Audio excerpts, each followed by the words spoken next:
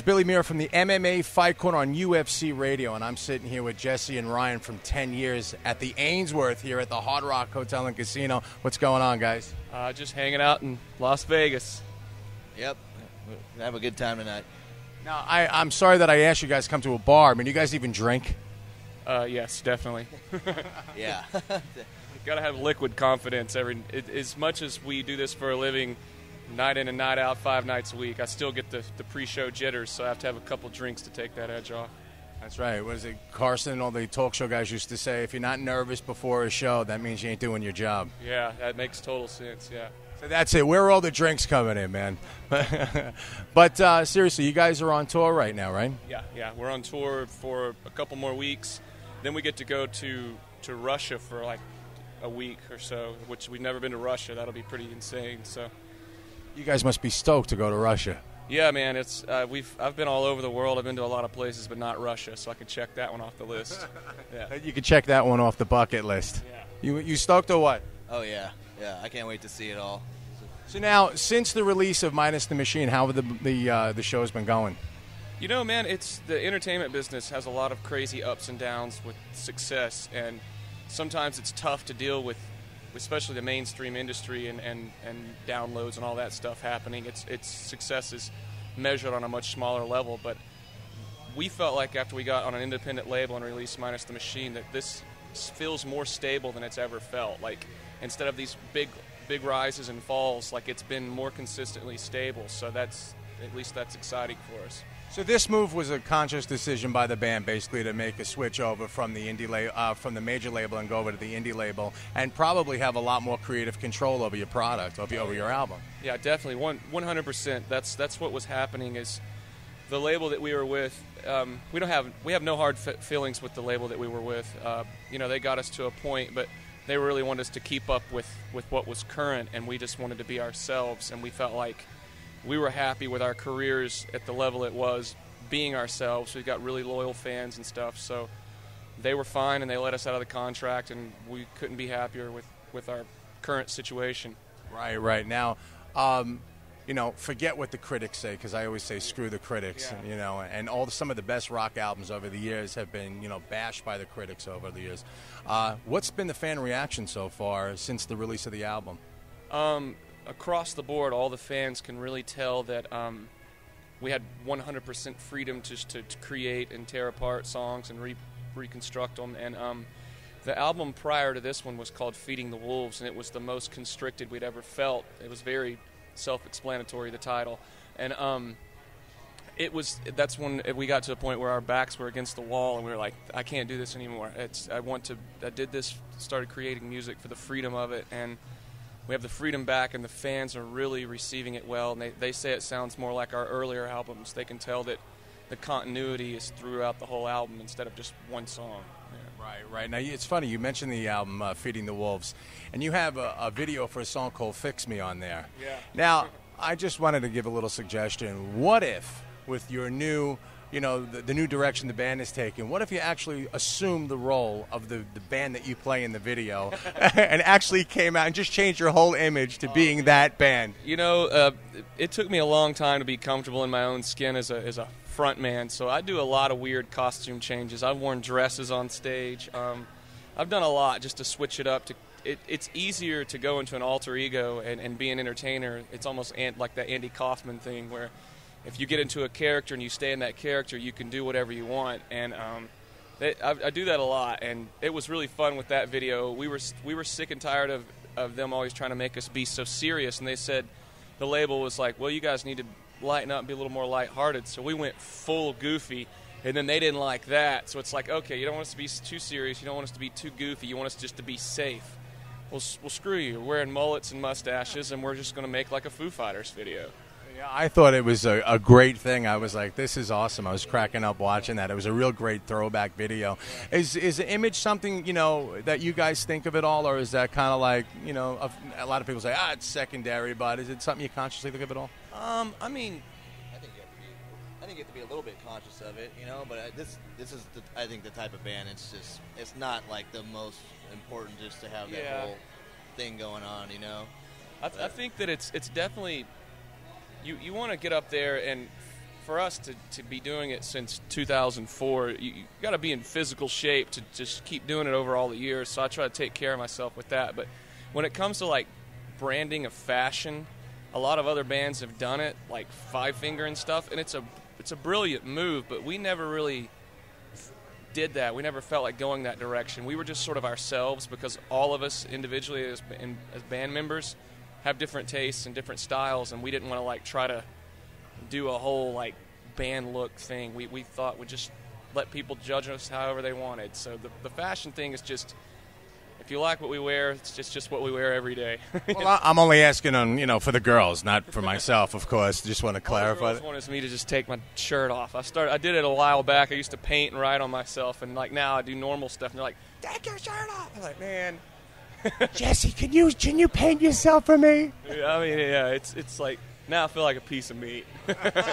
Hey, it could be worse, man. You could be working a regular job somewhere. Yeah, definitely. Be a struggling musician still, but and you guys have done some pretty cool things with your career, especially touring, getting to record a few albums and do that. A lot of bands out there aspire to do that, but not only that, you guys have been able to work with some of the biggest names in the industry. Yeah. I'm a big music fan and also a big STP fan. What was it like working with Dean DeLeon? Dean DeLeo was a breath of fresh air in this music industry, because we've worked with a lot of big-name producers. We work with a lot of people, and I'm not going to mention any names negatively because it's all behind us, but DeLeo was one of the best experiences we've ever had. He was just a laid-back dude, and he didn't come into it like we got to write a hit, we got to do this. He just came in and was like, let's just jam. We're all musicians. Let's get in a room and just jam together. And we came out on the other side with a pretty cool song, and it was just, we're trying not to be giddy little high school kids going, oh my God, this is Dean DeLeo's. But he doesn't like to, you don't want to tell somebody, oh my God, you're my idol and this or that. They want to just be treated normal. So that's how you usually can really get like intimate with them, is just treat them normal. And he was a cool dude. Wow. Same to you? I wasn't really there at that. He wasn't there at that one. It was just it was two of us that had gone, and he's currently not. He's chilling out right now. But a couple of years ago, a few years back, I got the honor to sing in a band that I listened to growing up for years. And it was a great experience. It was awesome. It was something off my bucket list. If you guys could pull yourself out of 10 years, and there was one band that somebody said it's your bucket list that you could sing in, what band would that be? Man, I really don't know, because I get very nervous. My hands are sweating thinking about it. I get nervous trying to fill somebody else's shoes.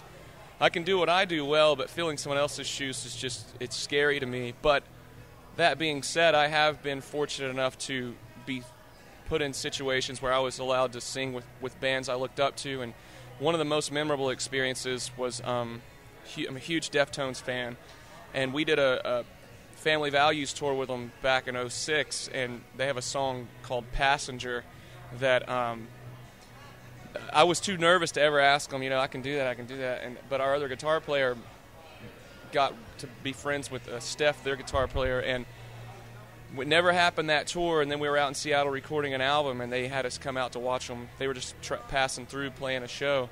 Like, why don't you come out and watch us? And we were out. I'm standing side stage, just randomly met up with them again. I haven't seen them in a while. And the song starts, and Chino just goes like this, and I'm like, now you're gonna do this to me now? I'm not ready. I'm not warm. And I got to go out on stage and sing on Chi, which is, he had a bad accident, but it was that long ago. I got to sing on Chi's mic and sing Passenger with the Deftones, and that was just like, it's crazy to think that I did that. Bro, you hit your bucket list. So yeah, it's definitely bucket list for sure. You're listening to UFC Radio. I'm sitting here with the band 10 Years. I heard a little rumor that you guys are big UFC fans. Is that true? Yeah, I mean, I love watching. I mean, there's so much skill to it and everything, but it's just fun watching people beat the hell out of each other. But yeah, I always watch it, and I'll watch all the different, the lower fights and stuff. But when you get some of these bigger ones coming up, well-matched ones, man, he he knows more of it even than I do. He keeps me up to date. In here, brother. Come on. I try. You know, I keeps me up to I don't date. know as much, you know, as Some people. as a lot of people. But you know, when you're on the road and I know there's a fight coming up, I want to see it. You know, and this has kind of been more recent for me too. To like really, I mean, I don't know. We enjoy just if we get a hold of a way to watch it. You know. Yeah, try to go to the local bar that's showing it or whatever, and watch it because it's. I think that it's the evolution of boxing. And back in the day when you think of Tyson and all that stuff, how exciting those fights were, that UFC has now managed to take it to the next step and with some of these fights. And it's a big thing. The whole world watches because it's extremely entertaining, high energy. Right now, how far back did you guys become fans? And was there any one particular fight or event that just sucked you in? You know, I'll be honest, a long time ago, I watched Tank Abbott just come in and just pound the hell out of people. My man just went old school. And I mean, you can only have so long of a shelf life in a fighting career. It's a revolving door, but just watching him come in, just a bar bruiser like that, and just take his teeth out and come in swinging he was entertaining to watch. But now the sport's evolved so much that like people like Jones and some of these people are just incredible. They're incredible athletes. You're looking at the new form of mixed martial, the true mixed martial artists. The era that you're talking about is when it was like discipline against discipline. Anybody could get in the ring, and it was nasty. It was a little more. The rules had to change a little bit because people were getting hurt. But it was. I went back that far with it. Yeah, I think in those days some of the rules were you couldn't get into the ring, you couldn't bring a knife, and you couldn't bring a gun, and there was no eye gouging or something like that. Eye gouging and nut kicking was about the only thing. I think that was it. Now, I heard a rumor that one of you guys actually trains MMA, or is it jiu-jitsu? No, our other guy, he did it for a second, and he came back going, oh, my God, I have a whole new respect for these people. He only did it for like a month, and he said he was just throw up every time after every training. And he's like, that's just nuts. I don't think I have the temperament to fight. Because you're supposed to fight out of skill and not let emotion get in the way. And if you get punched in the face, I can't control. I mean, I'm not a fighter. I don't like fighting. I just like watching it. But I do. My extreme sport is I've been skateboarding forever, but I'm not an MMA trainer or anything. So you're saying that, you know, it'd be very hard to go in there and think tactically when somebody's punching you in the face. Like, hey, whoa, how do I get the emotion out of this? We have bad shows on stage sometimes. I mess up a note singing here and there, but you still come off stage and people still are like, dude, you were great, whatever. But, like, to have a bad day in a fight, like this fight you've been training for 6 months to a year and just get pummeled, and you know it's happening and it's televised, that's just got to bring you down. You got to have a strong will to get back up and do it again. Oh, absolutely. I tell people all the time they don't realize what it is that these athletes are going through.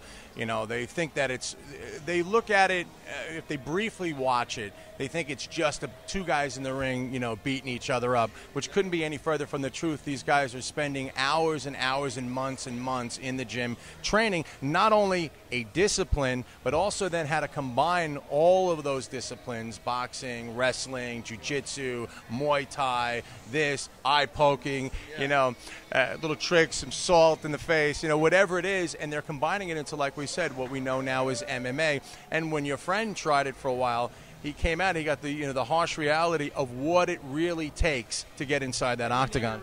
He never actually had a professional fight. He never really fought. He just trained. He just went through. There's a lot of training camps that you can just exercise programs, and that's pretty much the way he was treating it.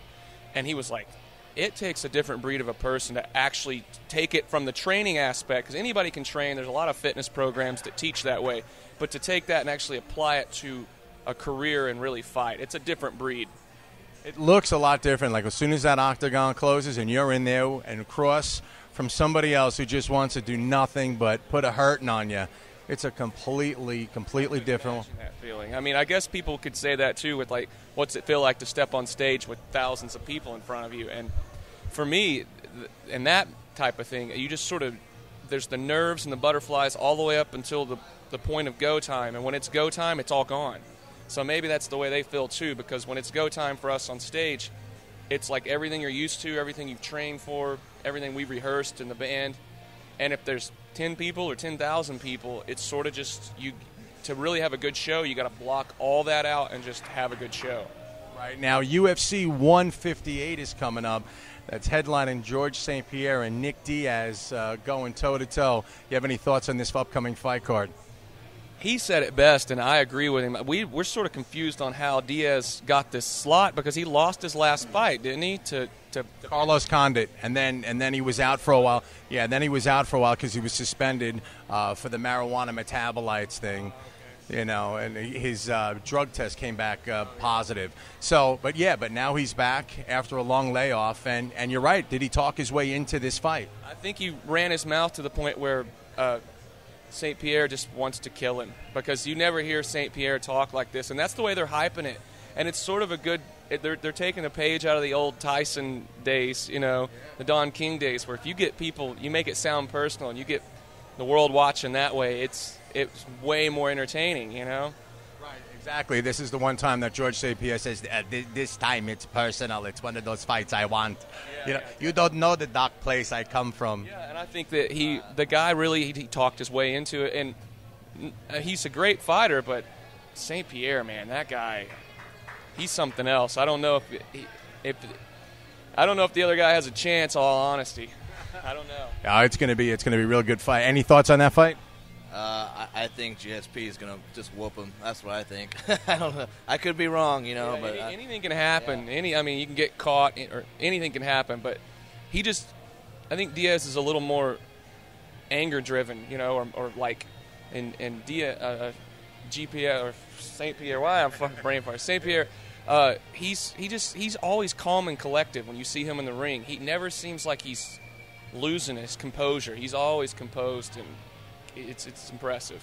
Now, his first fight back was a few months ago, and he faced Carlos Condit, naturally got through Condit, and now Condit on that same fight card in the co-main event is facing Johnny Hendricks. Johnny Hendricks gets through this fight, and he's able to get through Carlos. He's going to successfully, hopefully, get a title shot at George St-Pierre. Yeah. You guys, is that something you'd like to see?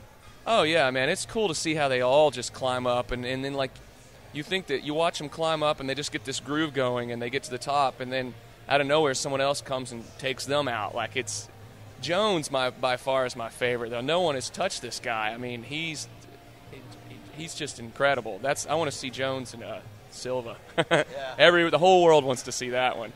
Well, I think the next fight that has been announced is Anderson Silva is going to be facing Chris Weidman. And that's a fight I've actually been waiting for. I know it's not such a popular fight. And you guys have a look on your face like, what? But I'm not familiar with Weidman. Yeah, Chris Weidman, he's a fighter out of Long Island. He was a big wrestling star.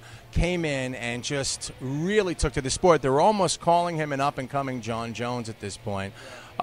He's coming off of a shoulder injury, but that's a fight I'm really looking forward to. Hopefully after that, depending on who wins, I'd love to see a John Jones. Let's say it is Anderson Silva gets through Chris Weidman. Regardless, I'd still love to see the both of them fight. John Jones, even though they're two different weight divisions. Yeah, I know, but they're just those two are the ones that have that name of. I mean, and they're undefeated. Like that's something where you take the best of the best and you put them together, and they're sort of shaped the same, and their body frame and everything. I just think it'd be a really well, evenly matched up fight. Did you hear about when they were talking about another super? Because that was the two super fights they were talking about. It was Anderson Silva going up against John Jones, and one of the other super fights they were talking about was Anderson Silva going up against George St-Pierre. Yeah, that's what I thought that was going to happen before this last one. So. Yeah. I mean, you're talking about two of the most popular fighters out there, and even John Jones, being the light heavyweight champion, is still not as popular as George St-Pierre and Anderson Silva. They were talking about longer. You get like Jones came up fast, and I mean he is incredible to watch. But those guys are seasoned veterans. They've been in it for a long time, so I think that's why their popularity's a little higher. Absolutely, and then with that fight with the both of them, they were talking about bringing that to Texas in the Dallas Stadium. I mean, that's how big that fight would have been, and that would have had some amazing undercard fights. Yeah, that would have been huge. The only thing I think why I wasn't too intrigued by that fight was because I thought George St-Pierre was just a little reach for Anderson Silva. I like the Anderson Silva John Jones fight a lot better personally. I think they're a little more evenly matched because their frame is almost exactly the same. I mean, they just have a reach on them for days. But I mean, St-Pierre, that would still be another great fight. It would be. I'd still love to see it. Do you guys follow the Ultimate Fighter show at all? That's on FX every Tuesday night at 9 p.m.? I have this season. I never had before, and I was like, you know what? I really want to get into this time because, and it's great because you get to see, from the ground up, you get to see the inside of it, how hard they train. You don't get to see that, when you just watch the regular fights, so it's really been interesting. Yeah, it sounds like we got a is that Ronda Rousey and Miesha Tate fighting again? Phenomenal. Like, I had no idea what to expect from that last fight. The woman. Yeah, the oh girl my fight, God, man, it was great. Yeah. We were like, dude, we didn't expect them to throw blood. Like, they were brawling. That was a hell of a fight. Yeah. You know what's crazy too is that these women fighters, they're pretty hot. Like what? It totally defies everything you thought of as a girl fighter when you were growing up. You think they're going to look like Tank Abbott? I mean, you think they're just going to come in there and just be these big old bruisers? Because if you're an attractive girl, you don't think you want to get in there and get your face pounded in by another one. But yeah. So you guys watched UFC 157 and saw the Kamush fight with Ronda Rousey, and there was a point in that fight when it was like, oh my God, it could be. That could have been anyone's fight. It was amazing. I had no idea. I thought she was going to choke her out when she's on her back. It looked like she was going to pop her head off, but she made it through it. And that was crazy. She got that arm bar, didn't she? She won with the arm bar? Yeah. Yeah. She saw how strong she was. Oh, my God. But prior to that, the other one, remember when she's on her back, twisting her head sideways? I mean, these girls could beat us down. I mean, that's like I said, it's a different level to be a fighter like that. So you think Dana made a good move by adding the women's division into the UFC, and you guys enjoy watching the women fight now? Yeah, in all honesty, I really didn't know what to expect. It's like women's football league. Like, I really don't care, But then when we watched the fight, we're like, oh, man, this is good. This is legit. So yeah. And what was great is that the card right before, I was hyped up about that already. So I'm like, it was who was it? I was gonna do yes, yeah. And I was like, oh, this is going to be a great fight, and it was boring. They didn't really fight each other at all. You made a good point there because Dana White, a lot of people, the criticism of bringing the women's division over, and it was a historical fight card because of the inception of the new women's division, was that why would he headline that card with the women, and it was their first fight, and it was also both of those fighters' first time in the UFC. And then Dana White turned around and said, could you imagine if the main event had been Dan Henderson, Lyoto Machida, what you guys would have said then? Yeah, exactly. Yeah, it would have been bored. I was highly disappointed, and they're both great fighters, but it just seemed like they would never connect. They just were running around in circles until somebody won, and then we were like, man, okay, we'll go ahead and watch the girl fight. And we watched it. We're like, dude, this smokes that last card. So I actually thought Machida fought really good, and he's really hard to hit. But what I didn't like was that Henderson was obviously far behind, and he just stood there and did nothing about it. And that's kind of was disappointing, and it was just like, well, do something. You're going to lose. I think the problem is they were both playing it safe, so it's two different styles, and I don't think Dan Henderson was engaging enough. So, and he pressing the fight as he usually does. He didn't lead it. That's usually his fighting style is to press it and really come in and charge. And they were playing it too safe, and it just doesn't make for a good fight. I remember a while back, I can't remember what fight it was. One of the ones where Silva, it was close, but it was just really. I remember Dana saying in interviews that he was just really boring, and there was they had Dana and Silva had beef there for a little bit, and it was because he said he was just playing it too safe and being boring in there, and then he came back and ripped people's heads off. Yeah. Right. So, for predictions for the Ultimate Fighter, so you enjoy watching the show, of course. Then eventually, Chael Sonnen and John Jones are going to fight. Any predictions on that fight? I think that's happening in April in New Jersey. Any thoughts on that fight coming up? I think Sonnen doesn't stand a chance, to be honest. I don't know. I think Sonnen's he's a great hype man. He talks better smack than anyone. I mean, just like the last fight that he had all hyped up with Silva. I mean, you were like, man, this guy might have a chance. And it wasn't a horrible fight, but he got beat up pretty good. And, I mean, once again, anything can happen. You never know what can happen. But I'm on the Jones side of it for sure. I think maybe part of me wants him to get beat because I like Jones, and he's just kind of cocky. And he runs his mouth. But that makes for good television, right? Yeah. Absolutely, like anything else, Before I let you guys go, is there anything you want to pimp out there? Facebook, Twitter, website, anything you want to tell the fans? I guess, you could follow us on Twitter and all the social media outlets and just see where we're at. We'll be back out on tour starting back up in mid-May and probably do another run. So if we're somewhere near you, come check us out. I think everything's 10 Years Music. It's 10yearsmusic.com. It's Facebook's 10 Years Music. Yeah, I think everything is 10 Years Music. So. Yeah. Oh, and a little hint, if Fedor's listening, they're going to Russia soon. So go check out 10 Years, guys. I mean, come on. And I suggest everybody out there go catch a local show. These guys sound great. Go look at their videos. As a matter of fact, I am stoked because I hope at least I have tickets for tonight's show. I mean, am I hooked up here or what? We'll see. Nah, yeah, you're good. We'll make it happen. We got to fight. Ready? No, That's going to... Yeah. All right, guys. This is Billy Mira on UFC Radio. Signing off with the guys in 10 Years. Thanks so much for joining us, guys. Thank you so much, man. Yeah, thanks for having us. Take care. See ya.